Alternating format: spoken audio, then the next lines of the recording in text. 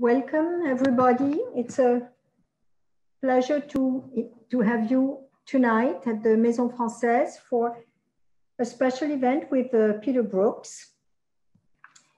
My name is Claudie Bernard, and I'm a professor in the French department here at NYU, a specialist of the 19th century novel.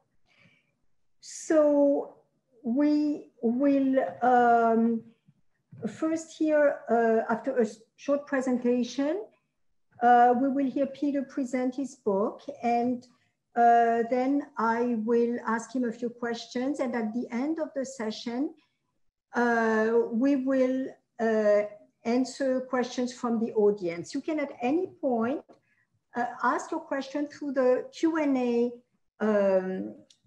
system, which again you can use during the whole event. So welcome again. It is of course an honor to have with us tonight Peter Brooks, who is Professor Emeritus at Yale University. Peter Brooks is one of the most prominent American scholars of 19th century French and English literature, a historian and a theoretician of the realist novel, a specialist of psychoanalytic theory as applied to literature. He has published many books, all reprinted many times and translated into many languages. And here I'll mention just a few of particular interest for the public of the Maison Française. And I'll start with the novel of Worldliness, published in 1969, in which Peter Brooks examines the interplay between the codes of mondanité and the individual experience in authors ranging from Crébillon to Stendhal. The Melodramatic Imagination, Yale University Press, 1976, scrutinizes the influence of popular melodrama with its Manichaean hyper-significance, not only on romantic drama, but on the moral expressionism of Balzac and on the inner consciousness of Henry James' characters. Reading for the Plot, published first in 1984 and then republished by Harvard in 92, uses and distances itself from both narratology and psychoanalysis to elucidate how the temporal sequence of a story progresses towards meaning and the satisfaction of the reader's desire, with references to Balzac, Stendhal, Conrad, Faulkner, and others. Realist Vision, Yale University Press, 2005, interrogates authors for reality, something Brooks says that we should rather be tired of in our everyday lives, and authors for the vicarious experiences of this reality through literature and the visual arts, as for instance in the works of Balzac, the inventor of the 19th century, Manet, Caillebotte, Joyce, Virginia Woolf, and many more. More recently, Peter Brooks' essays like his Henry James Goes to Paris, published in 2007, are in a slightly different vein, less academic, although no less erudite, and addressed to a larger public.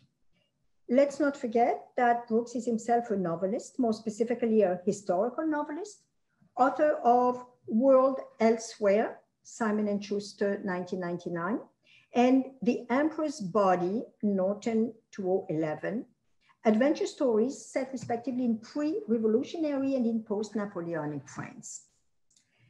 Flaubert in The Ruins of Paris, published recently in 2017, is based on a study of the correspondence between Flaubert and Georges Sand during the terrible year 1870-71. And it is part biography, part history, illustrated by striking photographs, and part literary criticism. And all these approaches converge to present a Flaubert less reactionary than generally admitted, and to detect in his picture of the 48 insurrection in sentimental education a prescience of the Paris Commune. Peter Brooks has also edited many works, and most importantly for us today, Balzac's Human Comedy Selected Story. This was with the New York Review Books in 2014. His Balzac's Lives, just published also by New York Review Books, which he will present to us tonight, is in a sense a crowning of his career as a Balzacian scholar and editor, as well as a kind of novelistic endeavor. For while immensely informative and illuminating, it reads like a multifaceted story. Balzac's Lives, this title is deliberately ambiguous. We will be dealing with the life or lives of Balzac, who, although he died at age 50, had a very full and diverse existence. Or perhaps with Balzac's afterlife, the cultural myths he elicited. When we open the book, we realize that it is about the lives, plural, even innumerable, of the characters he created.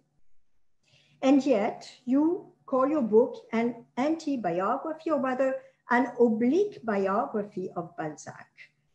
So are the characters' lives an extension of, a sublimation of, a compensation for Balzac's hopes and failures? You will speak more about this title, the genesis of the book, what you intend to do with it now.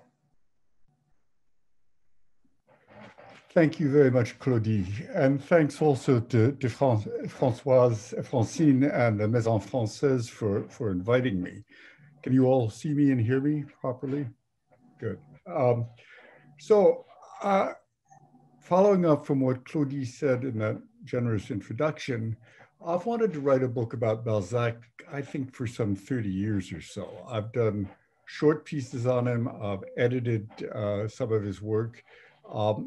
But I thought it was time to finally take on the great man himself. But how to do it? I mean, the human comedy is so vast, over 90 novels and stories, if you take it all together.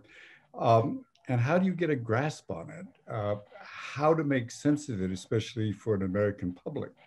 I have a feeling that Balzac is sort of disappeared from the American horizon. He once was on it. You know, if you go back to 1900, every educated American family had a complete edition of the human comedy as translated by this incredible woman, Catherine Prescott Wormley, who sat in Jackson, New Hampshire, and just worked her way through the human comedy.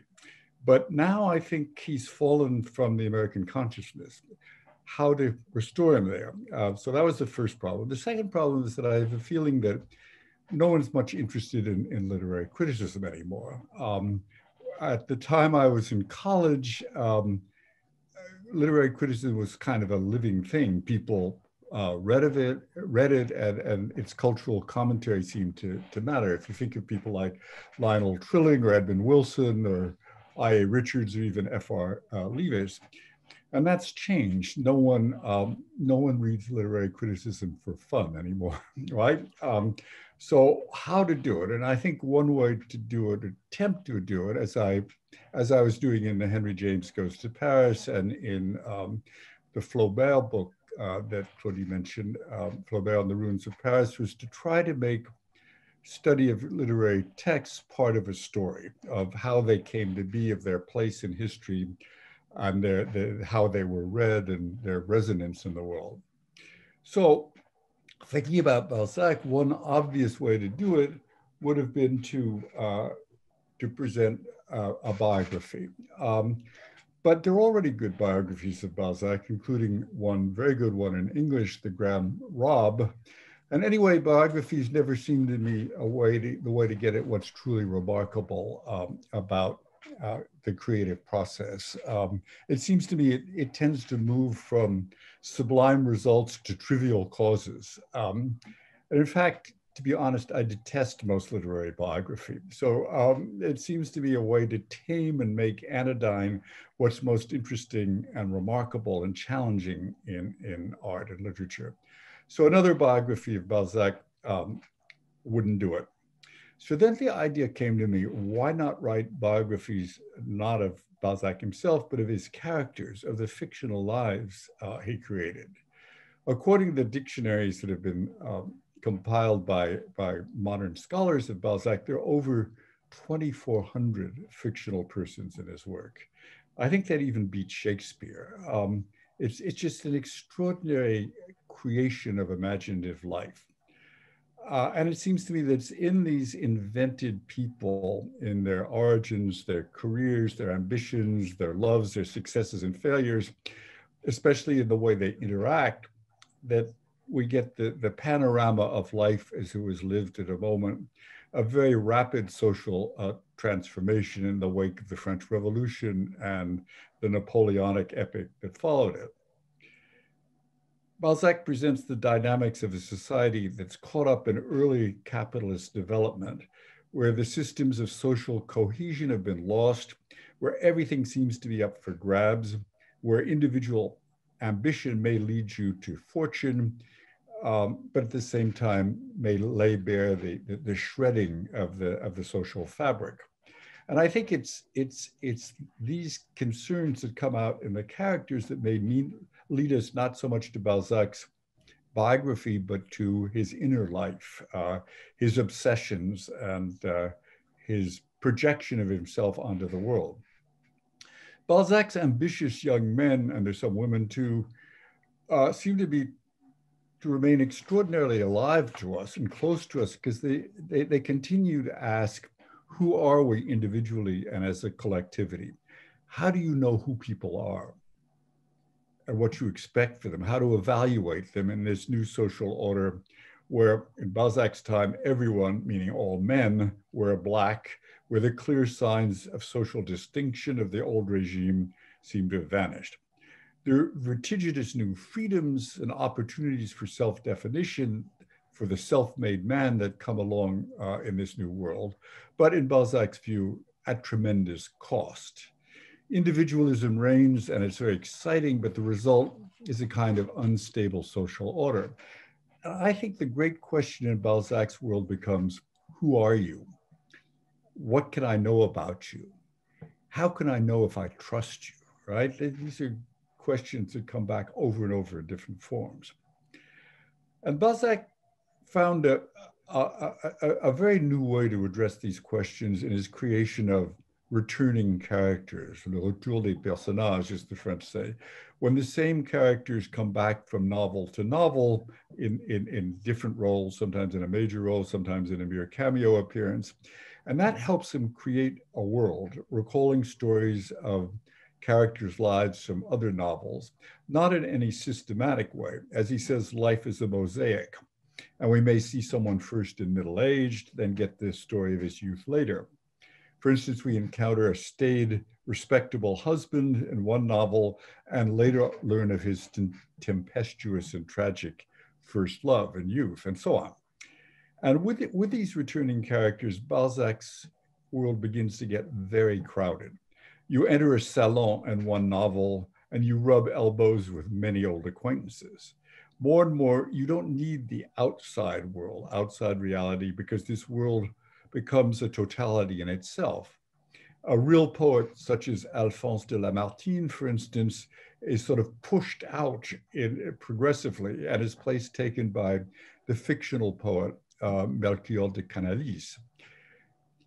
Oscar Wilde once wrote in one of his lovely paradoxes, the only real people are the people who never existed. And I think there's a lot of that in Balzac. They are realer to us than real.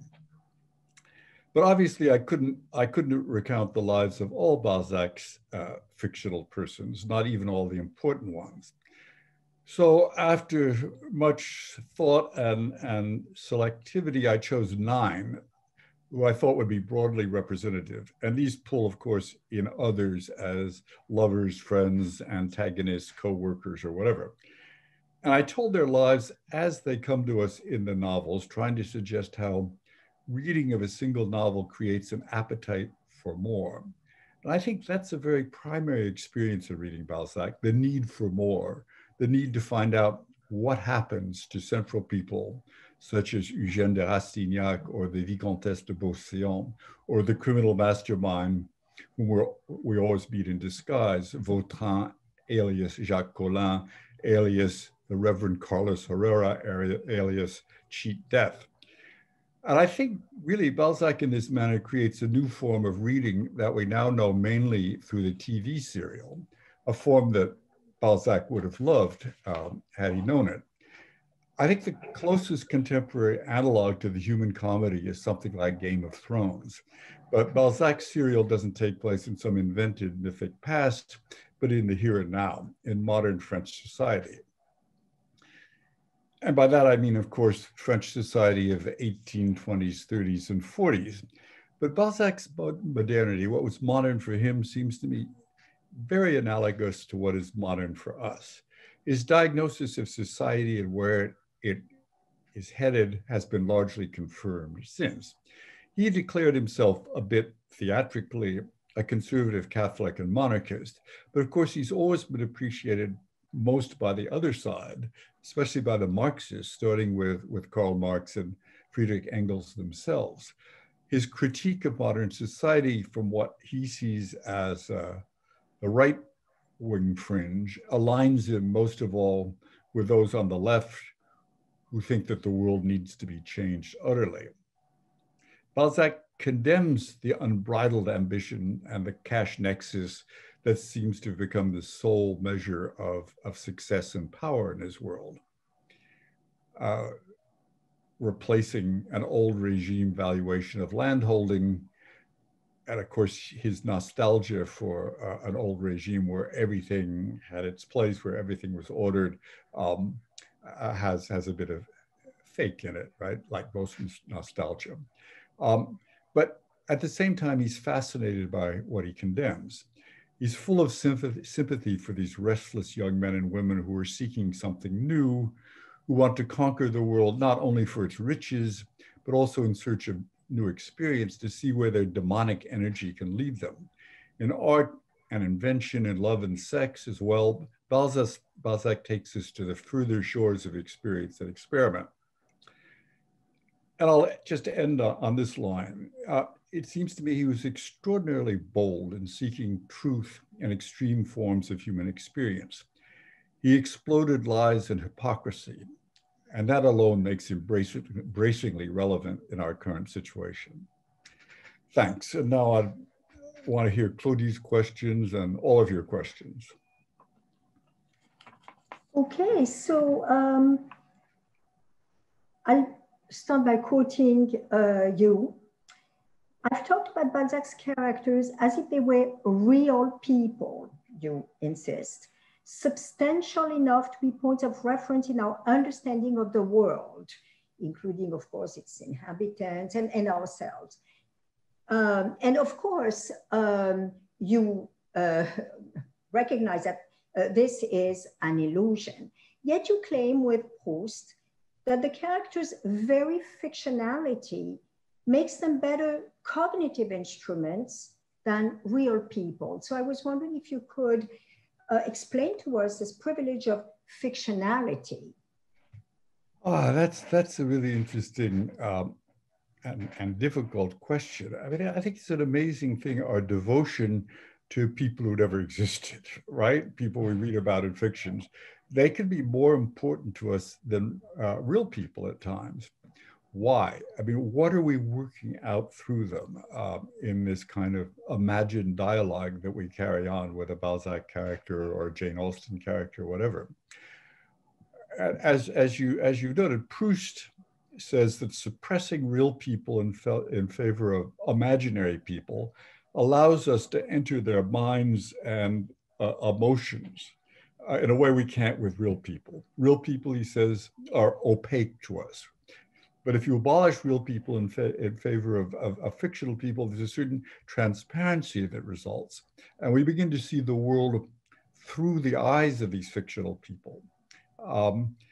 We can make their their inner lives our own and live with and through them. I mean, it's a kind of incarnation of what Proust likes to call, in a very recondite word, metempsychosis, I think.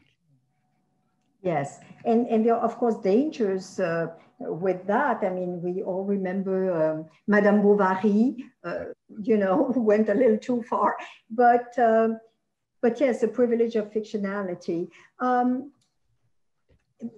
And you also insist, and you reminded us that in your you insist on the importance of the assertion, the modern assertion of the individual at the time of Balzac, that is in post-revolutionary Europe, Western Europe.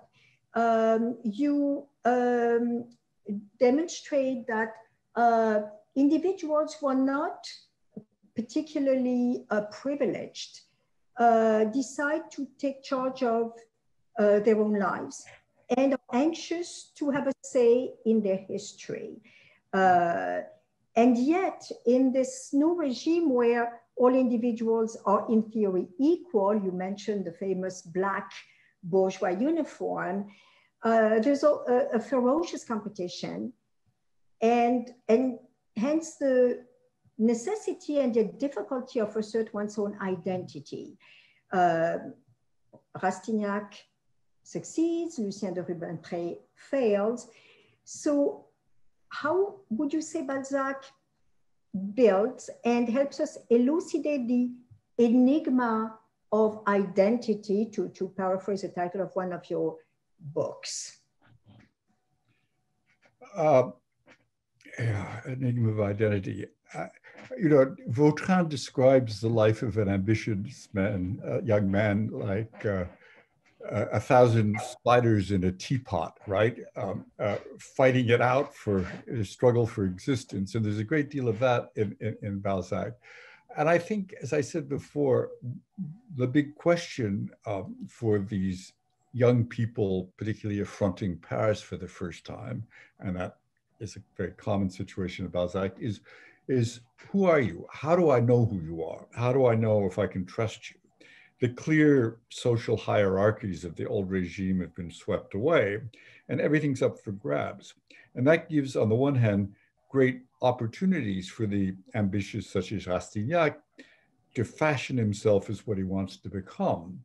But it also creates great uncertainties about the people you meet.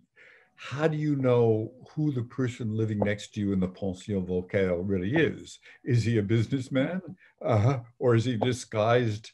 Is he a disguised convict? Or perhaps more significantly, is someone like the Baron de Nucingen the representative of an emerging form of capitalist finance, or is he a crook? And in fact, in Nucingen's case, he's both. Right? And so in some ways you have to trust him, you have to work with him, but you have to cover your back also. These are dangerous times. And these are all, in a sense, I suppose, Bildungsroman for women as well as men.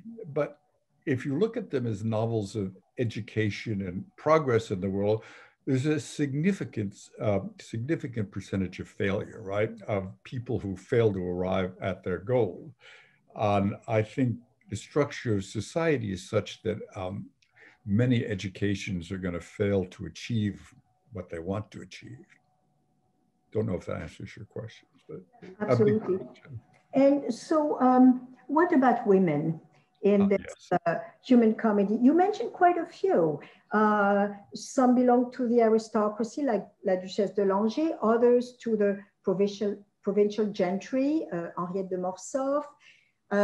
We have wives of parvenus, Delphine de Nucingen, or also the demi-mondaine, Esther Gobseck, and prostitutes. So what are their chances? Can they assert their individuality? What is their role in the human comedy? Another good question. Let me start maybe with Esther, the most remarkable Esther Gobseck, who is the most spectacular of the courtisans, the sort of high-class prostitutes. There's a wonderful description by the journalist Etienne Lousteau, who says of her, because of her profession, she's known men from every social stratum. And she knows them by unleashing their desires. There's this image of Circe, who turns men into swine, right? She knows how to get to them by unleashing their sexual desires. And in a sense, she's sort of a strange figure of the novelist himself. She gets at what's sort of essential in men and in this masculinist society through desire and through sex. But of course, even though she turns the tables on them in some ways, she's very limited and ends up being sacrificed to Jacques Collin's plots for Lucien de Rubempré and commits suicide after she's sold to Nucingen. And you have the feeling that the aristocratic women and even some of the bourgeois women have a little bit more freedom, but it generally turns out to be false. I mean, even if you take the cream of society in the Faubourg Saint-Germain, someone like, say, the Princesse de Cadignan, who seems to be above the fray, and in fact keeps an album where she has portraits of her all her very numerous former lovers, and seems to have that kind of freedom of maneuver. Even she, you discover, when she wants to start a real relationship with Daniel d'Arthez, she has to hide her past from him, right? And make out that she's a figure of total purity and restraint. So is there any woman in the Comédie Humaine who is truly free? The only one I can think of is Hélène d'Aiglemont, who runs off with a pirate.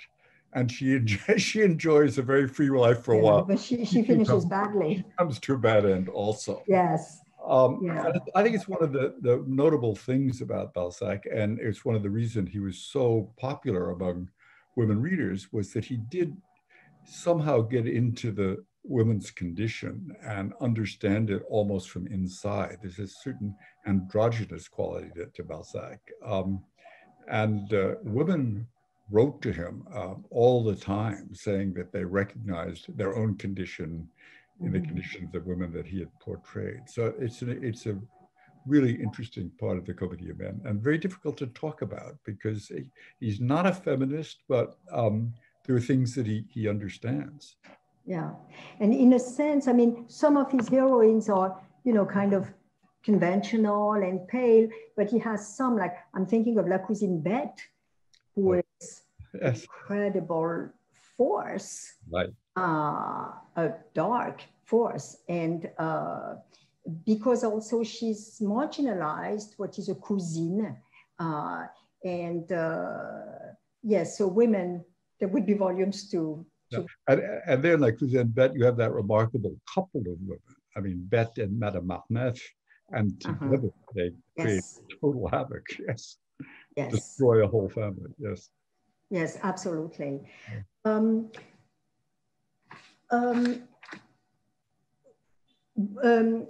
So in the Comédie Humaine, we find a lot of groups, associations, and you mentioned Le Cénacle, Les 13, the convicts, and many more, but we rarely see crowds like we do in Flaubert, L'éducation sentimentale, of course, in Zola.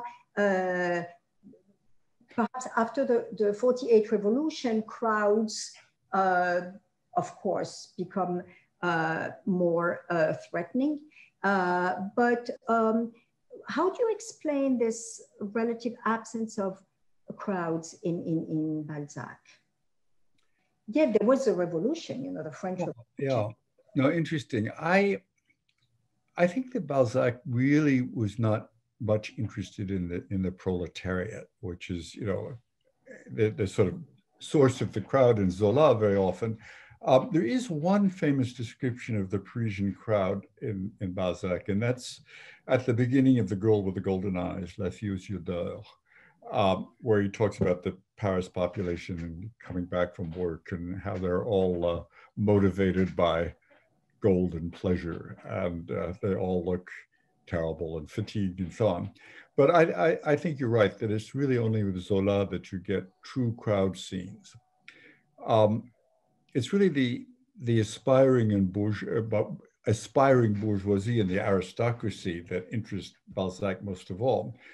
But come to think of it, there is one amazing crowd scene in Illusion Perdue, Lost Illusions, when Lucien, who's been cast away by Madame de Barcheton and her friend Madame d'Espard, goes out on the Champs-Élysées one afternoon, and there are 3,000 or 4,000, Balzac says, that must be right, 3,000 or 4,000 carriages of the upper class that are out crowding the Champs-Élysées. And that's the kind of a crowd, but a crowd of the other sort, of the rich and well off. And of course, they refuse to even recognize Lucien, who is completely cut out of this world. But think of it, 3,000 or 4,000 carriages on the Champs-Élysées. That must have been quite a spectacle. Yes, you mentioned also that Balzac was not, he was not a leftist. His ideology is evolved and is not always easy to pinpoint. And certainly his novelistic practice often goes against what his ideological credos proclaim. I wanted to ask you about something that, a topic that has elicited a lot of attention, and it is the question of patriarchy. There are many father figures in the human comedy, Père Goriot, Vautrin, Papa Gobseck, Père Grandet, le Père Prodigue in La Cousine Bette, and some like Vautrin are able to probe hearts and minds and like to play the role of fate. Others, on the other hand, Père Goriot, Hulot, and so forth, are deficient and defeated. So I was wondering if you could say a word about this father figures and explain how some, in your opinion, offer perhaps a metaphor for the author creator of this microcosm that you described, the human comedy. Yeah, no, that's a big question in the human comedy. You make me think of a letter that Lucien de Rubempré in Lost Illusions writes just shortly before he's going to commit suicide. A suicide he never does commit, but anyway, not there anyway. And he describes a family in which the daughter is malade de son père.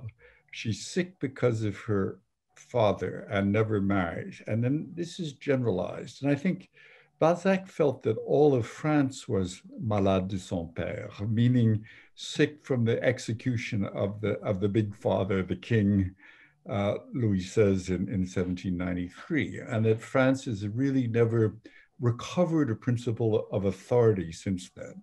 Of course, there was Napoleon, and Napoleon is the person that no Frenchman has ever been able to get over, right? And certainly not Balzac.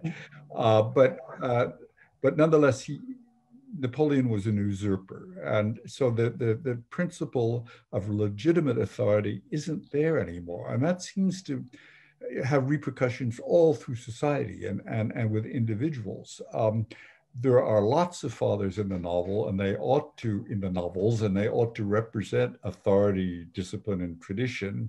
And sometimes they try to. Think of old Goriot, Père Goriot, on his deathbed. It's all a rant about how paternity is being trampled underfoot and marriage has become prostitution and a barter. And it's essentially saying that a corrupt cash nexus has taken over all of society, and any sort of vertical principle of authority has been undermined. And I think other fathers in the human comedy try to exercise authority, and Vautrin, as you said, comes closer than most to making it work, not with Rastignac, but later with Lucien, though even that son escapes him. And Baron Hulot, whom we were just talking about, destroys a whole family because he's a père prodigue. I think it's a figure of a social problem, but I think it's also, as you say, a figure of the father novelist faced with a kind of perpetual insurrection of his characters, which he kind of enjoys. Mm-hmm. Yes, it is telling that the human comedy is unfinished, as opposed to Les Rougon-Macquart. You know, that's a common comparison. Les Rougon-Macquart, you know, planned from the beginning, the 20 volumes, and you know, covering a section of time which is well defined. Whereas the human comedy, in a sense, as you know, was planned as a pyramid, and never was, you know, never actually even, I think, Balzac never even probably really believed in it. So could you comment on the state of this human comedy? You know, you mentioned that it is a mosaic, I think, indeed, and the mosaic is still imperfect. You know, it's full of holes. Can you comment on that? Yes, the human comedy was invented as Balzac went along, and you know, it's well known that it was when he was writing Père Goriot in 1834 that he originally had named his hero Massiac, and then he crossed out Massiac and he put in the name Rastignac, which is the name of someone he'd already used in The Fatal Skin, La Peau de Chagrin. And that began the invention of the returning characters in an attempt to link all his novels together. But it was not laid out in advance the way Zola's Rougon-Macquart was, or you know, John Galsworthy's The Forsyte Saga. It was invented along the way, and he was always trying to fill gaps. I mean, Balzac, as we all know, is one of the most disorganized creators ever.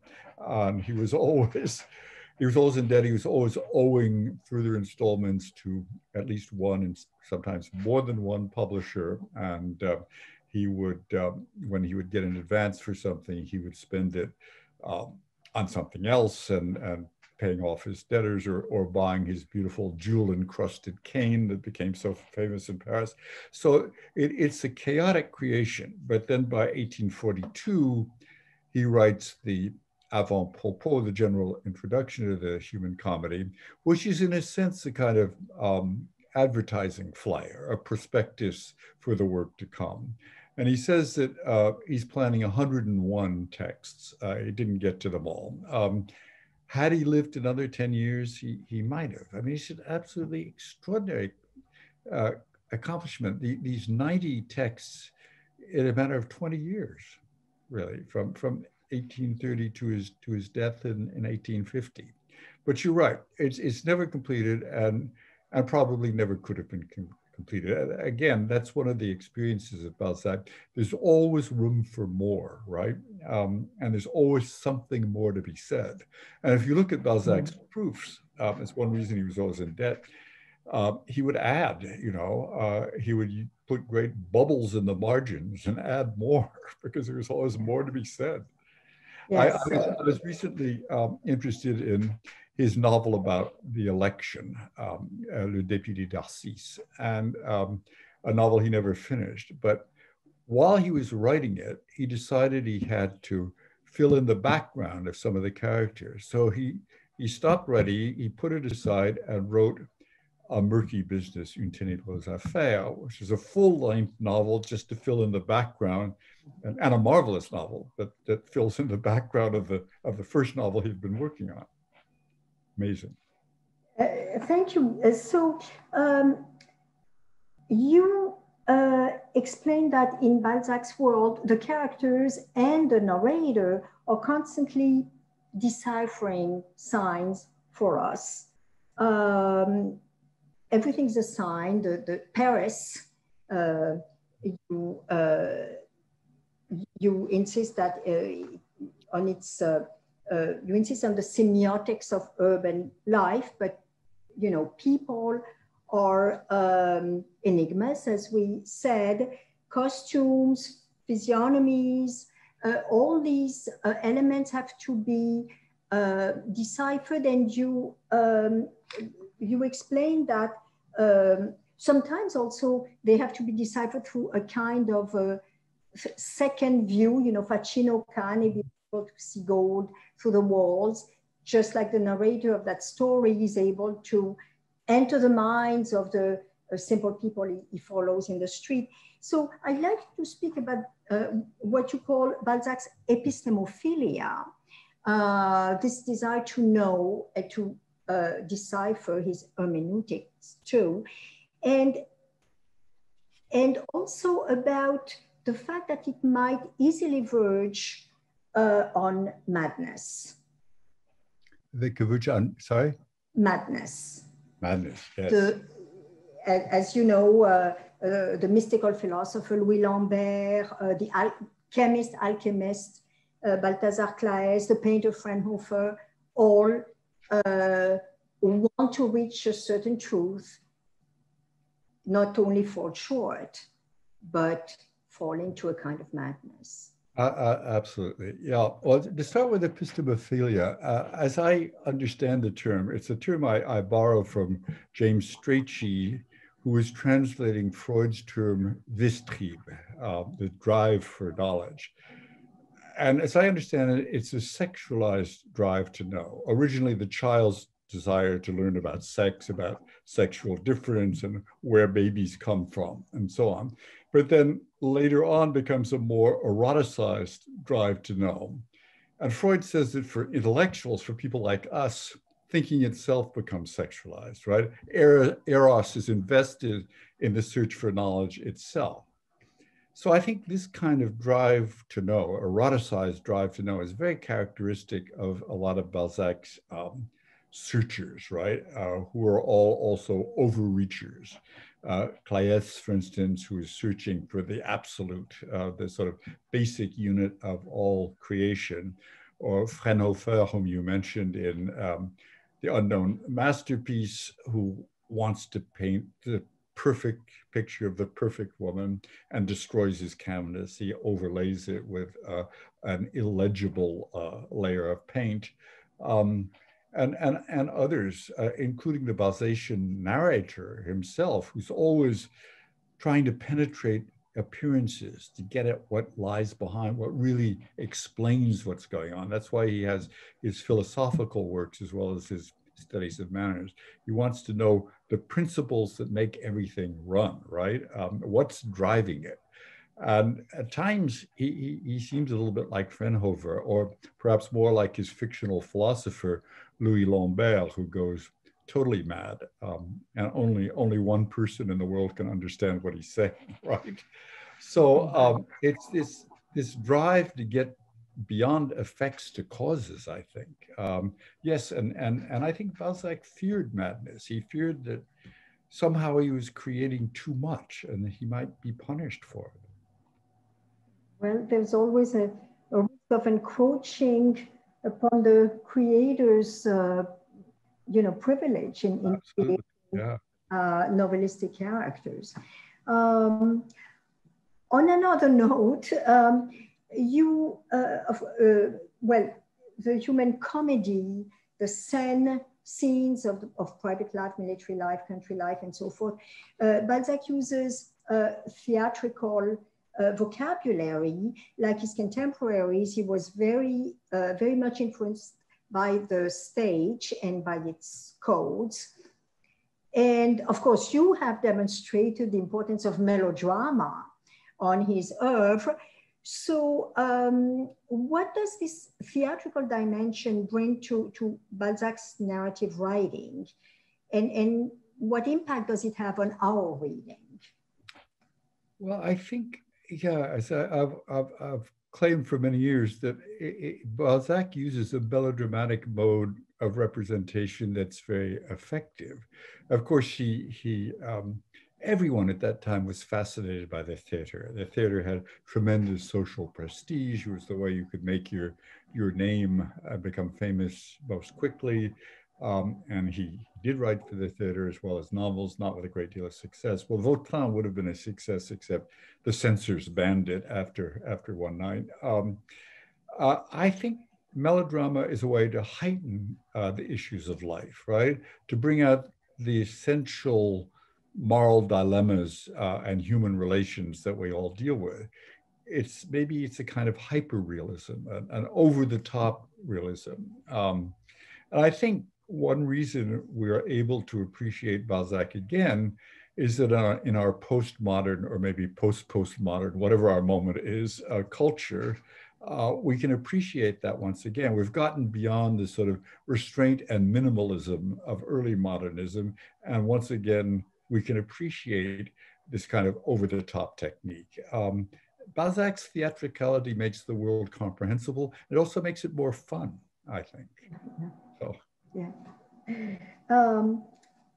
Perhaps one or two more questions before we open the floor. A question about the press, because as you know, of course, Balzac was a journalist.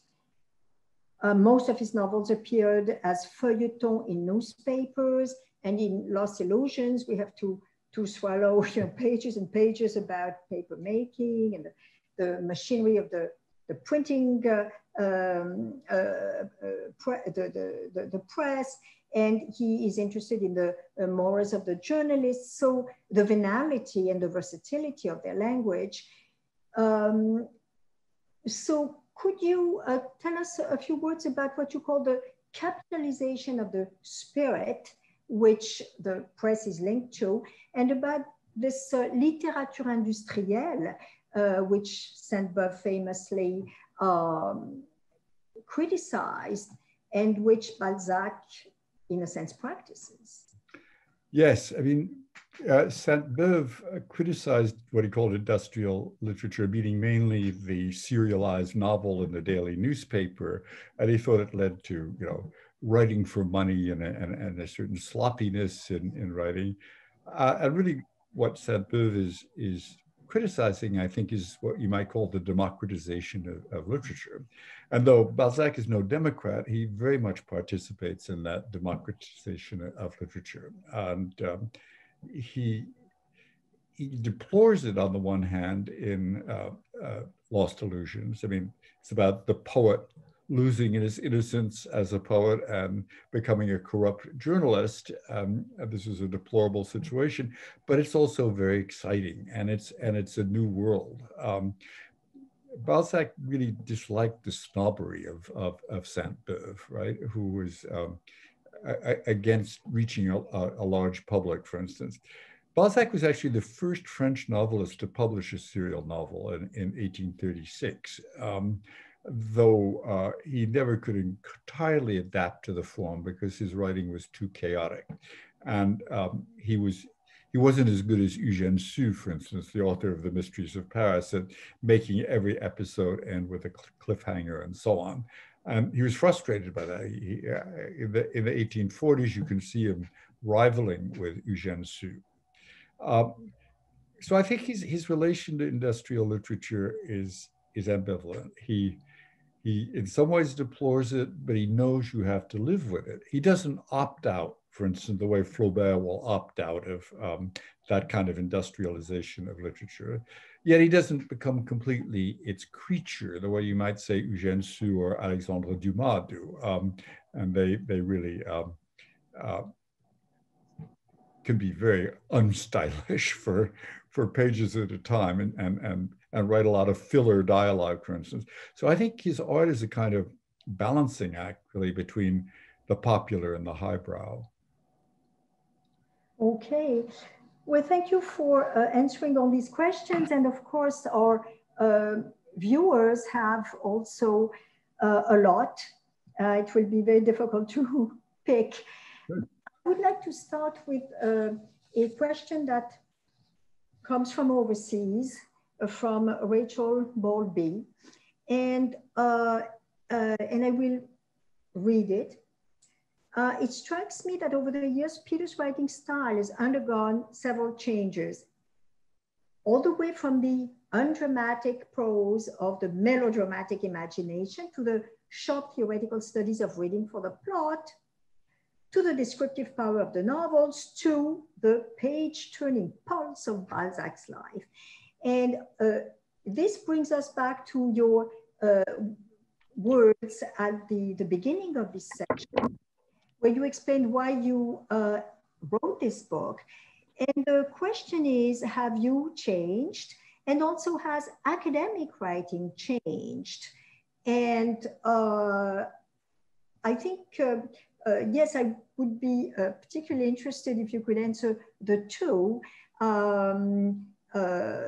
the first one and the second one. Well, I'm really flattered that if the page-turning pulse of Balzac's lives is just that, and no, I really am pleased. I think it's a challenge for all of us is how to reach a public.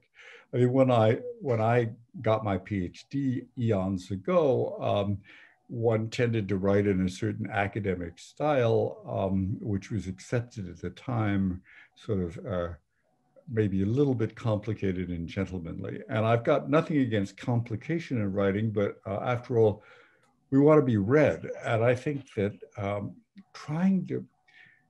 you don't know where the public is anymore. And so you have to try and create it in the way you write.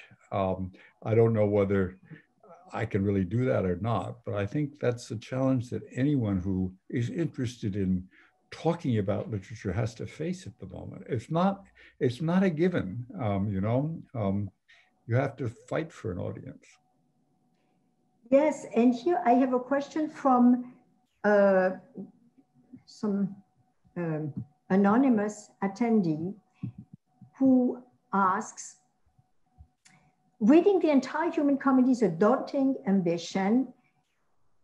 If one is only going to read a few Balzac novels, which ones do you suggest? So obviously you've picked 9 characters, but which novels would you suggest? Okay, let me preface that by saying that one of the reasons that Balzac isn't more read, I think, in America is that some of the translations are very old and not sort of in current taste. There are some terrific new translations. I would say, you know, everyone should read Père Goriot, and that is the one that people in this country very often have read. I think Lost Illusions, which actually is in a very good translation by Kathleen Rain in Modern Library, is sort of at the heart of the human comedy. Its successor novel, as published by Penguin, has the pretty ghastly title of A Harlot High and Low, Splendeur et Misère des Courtisanes. But I'm happy to say that Edwin Frank at New York Review of Books has commissioned a new translation by Jordan Stump, a very fine translator of Balzac. He did some of the short stories in the collection I edited that you mentioned. So that eventually will be a much better one. And then a few of the things that are less well known. I love A Murky Business, Une Ténébreuse Affaire, which has the absolutely most glorious of all Balzac's heroines, Laurence de Cinq-Signes, marvelous, very, very, very fun and heroic novel. And then some of the short pieces, I mean, things like The Unknown Masterpiece is quite well known, and that also exists in a modern translation by Richard Howard. But then things like A Passion in the Desert, about a French soldier who gets lost during Napoleon's Egyptian campaign and falls in love with a panther. I mean, it's more complicated than that, but basically that's the story. The Duchess of Langeais, La Duchesse de Langeais, of which Jacques Rivette made a film of it not that long ago, about 10 years ago? which I thought was very disappointing. It was kind of flat, whereas the story is highly erotic and passionate. So those would be some that I would recommend starting with. And I have a question here that follows nicely. Have Balzac novels or stories been made into movies, operas, or other arts? And the answer is obviously yes. And you you mentioned a few. Yeah, no, well, one of my frustrations is that some of these things I haven't been able to get hold of. There was a famous adaptation of The Girl with the Golden Eyes, La Fille aux Yeux d'Or, with Marie Laforêt playing the fille. And I have not, I mean, I've asked my friend Dudley Andrew, who's a great expert in French cinema, but he hasn't been able to find it for me. He did show me a few years ago a marvelous film made, I think during the occupation or just after, called Vautrin, which sort of combines the matter of Lost Illusions and A Heart at High and Low. And if you ever get a chance to see that, it's an old black and white film from the 1940s. It's absolutely marvelous. That's very good. So there are a lot of filmic adaptations out there. There are television adaptations as well. It's just that sitting here in America, it's kind of hard to get hold of them. And then if you manage to get a DVD, it won't play on your machine. So you need to have an adapter. So, yeah. So another question. Balzac is usually considered a realist writer. So why is there the presence of so many fantastic features? For example, of course, Wilde as Ken. And why, and this man, Mr. George O'Brien, asked also why this focus on the Arabian Night Tales. Indeed, the fantastic element, you speak about it in your book, you have Raphaël de Valentin as one of the 9 characters. Yes, this is sometimes surprising in Balzac's. I know. I mean, the Arabian Nights absolutely is Balzac's favorite book, and it comes up again and again. And The Fatal Skin, La Peau de Chagrin, which you mentioned, where Raphaël de Valentin is the hero, is a very good example. I mean, he obtains a magic talisman, and the magic talisman serves for Balzac to reveal the sort of whole course of life, right? That the more you desire and obtain the objects of your desire, the shorter your life becomes, right? And I also mentioned in the book that at the very end of his life, the day before he called for his doctor to give him a lethal injection, Freud read that novel. He had it in his library, but he hadn't read it before. And when he finished, he said, this was the perfect last reading. It's all about the end, right? About shrinkage and starvation.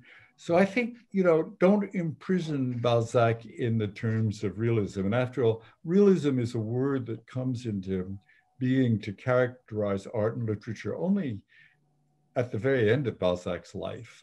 It's really in 1850, it's applied to the painter Courbet's work, right? So he's only retrospectively characterized as a realist. And he is a realist, but his real is demonic. It's inhabited by these forces of energy, and he wants to get to those.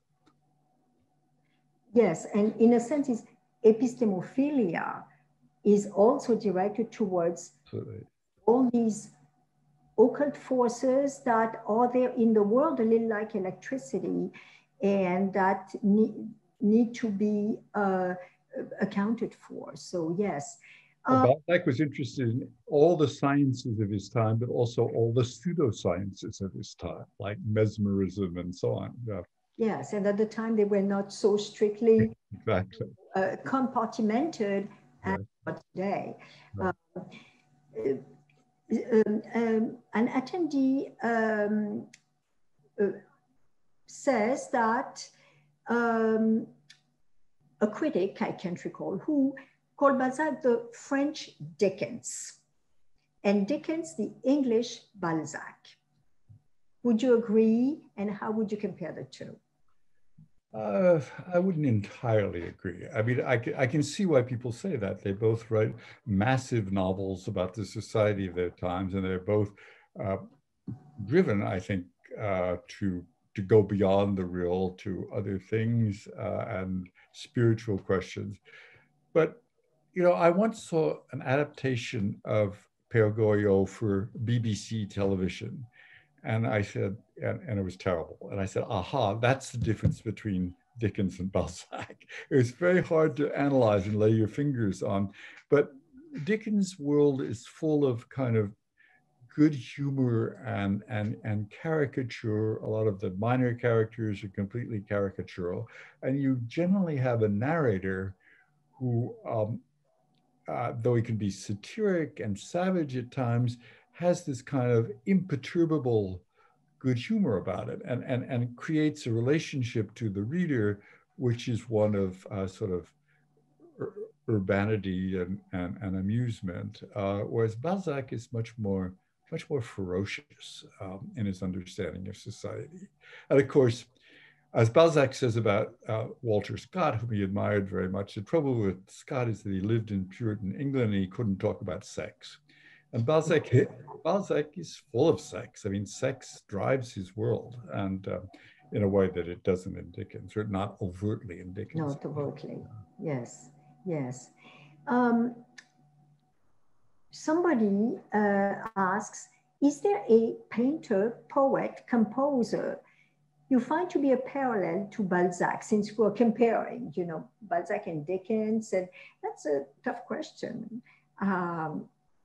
Yeah, well, I'll start with Balzac's own self-identifications. I mean, he dedicated The Girl with the Golden Eyes to Delacroix, and certainly in the ghastly last scene of that story, where Paquita is murdered and is lying in a pool of blood in her boudoir, which is decorated in gold, red, and white, as I remember. He's trying to do something pictorially that's a little bit like Delacroix, like the death of Sardanapalus, for instance, that great orgy of death. And then he dedicated, if I'm not mistaken, the Duchess of Langeais to Franz Liszt. So there is a composer whom he knew, composer, musician, and admired very much, and stages, in a sense, in the novel Beatrice.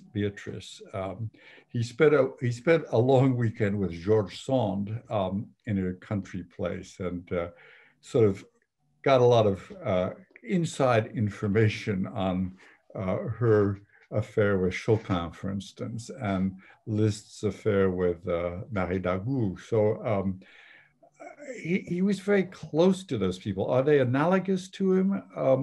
I'm not entirely sure. And as for poetry, certainly there's some of Victor Hugo, which is very close to Balzac in its grandiosity, for one thing. Yes. So another attendee would like you to talk a bit more about Balzac's influence on Henry James, which is, of course, yeah, no, you know, in and out. It's kind of unexpected to a lot of people. They think of Henry James as in a British tradition, along with Jane Austen and George Eliot. But Balzac was absolutely the most important author to James, and he started reading him when he was a child. James, of course, had this crazy family that kept going off to Europe, and so he spent a lot of time in France as a boy, and his French was perfect. And he talks about Balzac over and over again. It is, you know, an essay from early in his career in French poets and novelists in the 1850s, I believe, but then he comes back to him over and over again in other essays. There's when he came back to the United States after his long exile in England, he traveled the country going to places that you wouldn't necessarily expect. I mean, not only in Boston and New York, but Cincinnati and St. Louis and even San Francisco. He traveled across the country by train. And everywhere he went, he gave this lecture called The Lesson of Balzac, which is one of the best things ever written on Balzac. And it is about how anyone who pretends to be a novelist has to learn from Balzac, because Balzac understands representation, a very important word for James, a very charged word, better than anyone else. Just imagine James in Cincinnati or San Francisco giving this extended lecture on Henry James, on Balzac. It's kind of crazy. There were mainly, by the way, it turns out, women's clubs that invited him to lecture. So the women in the family, at least, were still reading Balzac in 1905.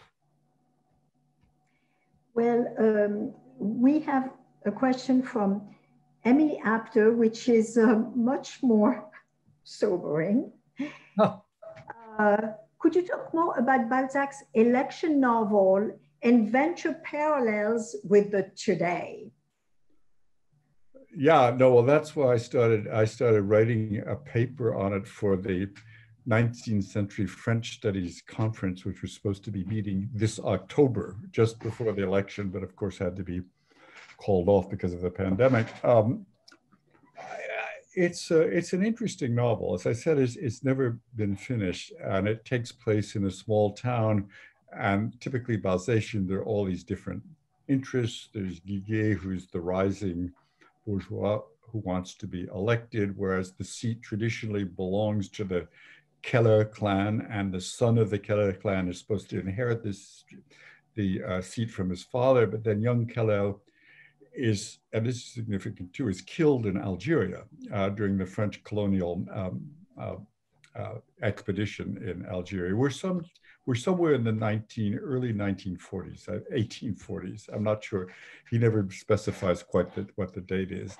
And then there is the group around the chateau, around the Saint-Cygne family, that has its own interests. And then finally, to straighten things out, Maxime de Trailles, who is a rather strange figure, you know, who has a foot in the underworld as well as a foot in high society, is sent by the Salon of Madame d'Espard in the Faubourg Saint-Germain down to Alsace to stand for election. And presumably, when the novel ends, he's the guy who's going to get elected because he has all the corrupt influences behind him. It is a picture of just total corruption, of course, which sounds very familiar to us today, and of hidden forces which are driving this election. Balzac was not a great believer in elections.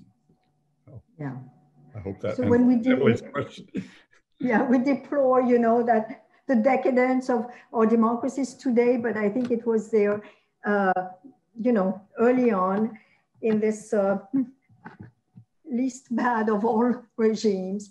Absolutely. So, I think, I don't know if you would like to answer any more questions or. Sure, I happy to take one or two more. I think Francine wants this to end fairly soon, but happy to go on for a while. Okay. So I have a personal question, I mean, which is here, about you as a novelist. Have you been inspired by Balzac when you wrote your novels? Not so much. I mean, I found it difficult to. I would find it difficult to transpose his style and manner into the contemporary novel. In fact, I mean, not many people have read my novels, but the second of my novels, The Emperor's Body, contains a character named Henri Belle, that is Stendhal, and he is one of the people whose consciousness I enter. A fairly daring thing to do, I thought, but it's fun to be in Stendhal's consciousness because he was such a witty, interesting man. You know, I would love to have dinner with Stendhal, with Henri Bell. I'm not sure I'd love to have dinner with Balzac. It would be quite a savage spectacle, with food all over the place. So I think Balzac is too much of a kind of monstre sacré to try and be influenced by him in my writing, but certainly James was. And early James, you know, is very Balzacian and melodramatic. Well, recently a book came out with Garnier, edited by Chantal Massol, called Balzac Contemporain, and it deals with all the people who've been influenced by Balzac recently, and among them you have Pierre Michon, and you have François Bon, and you have Michel Houellebecq, and you have Sebald, of course, you know, in Austerlitz, where you have a character from Les Chouans by Balzac, and of course the Chinese author Dai Sijie in French, Balzac et la petite tailleuse chinoise. Oui. A movie has been made on it. Which is actually filmed not at all in China, but in southern France. Right. So yes, Balzac is out there, and I do hope that your Balzac's lives will be read, you know, in many, many places, also in many languages. So I would like to, at this point, to thank everybody, you, Peter Brooks, of course, for you know, this very enriching evening, and all our attendees, you know, invisible but present. And before separating, I would like to mention that the event will be recorded in the next week, not immediately, on the YouTube channel of La Maison Française of NYU. So if you want to replay it or recommend it to friends, it will be there. And also please look at our website for our upcoming programs. They are very interesting. They cover from literature to philosophy to current events. And just to give you a little foretaste, this week and next week, we will have the Philosopher Series organized by François Noudelman, who will receive Yves Citon on October 22nd and Florence Burga on October 29th. So I would like again to thank all of you and to wish everybody a bonne soirée, or perhaps overseas, a bonne nuit. Thank you, Claudie. Thank you, Francine. Bye. Bye-bye.